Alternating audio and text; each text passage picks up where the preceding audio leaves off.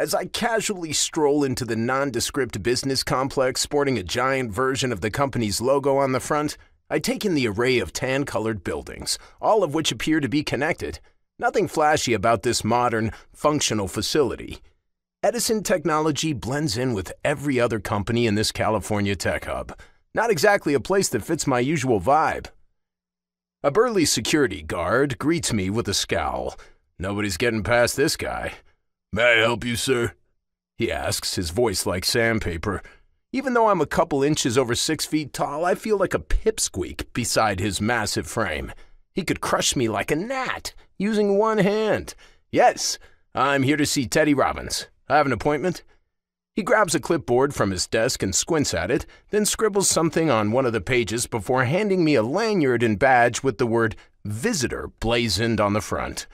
"Sign here," he says in a clipped tone, pointing at the clipboard. Following his terse instructions, I sign my name on the list.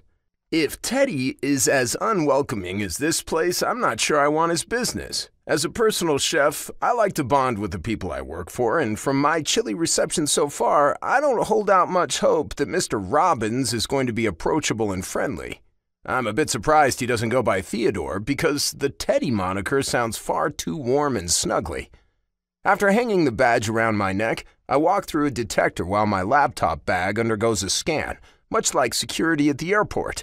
Wow, this place is locked down tighter than Fort Knox. Why all the security measures? Is corporate espionage a real threat? With a loud click, a heavy metal door swings open and the guard motions for me to go through. He's not much for directions, just a finger point and a nod. The massive door slowly swings shut behind me, closing with a resounding thud. Now, this must be how prisoners feel. I'm starting to doubt my decision to meet this potential client.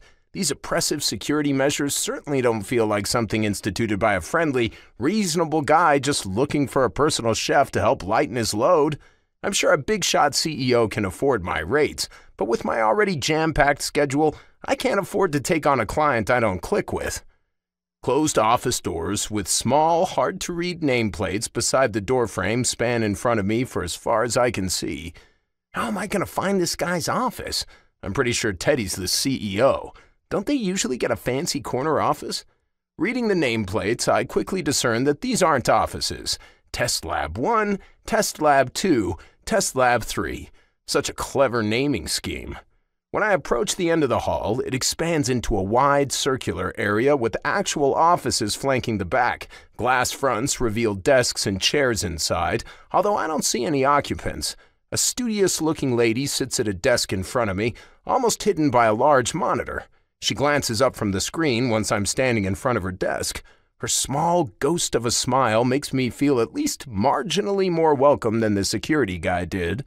"I'm here to see Teddy Robbins." "Third door from the right," she says, vaguely waving her hand towards the bank of offices as her eyes rotate back to the screen. I head towards where she pointed, then glance back over my shoulder, catching her watching me.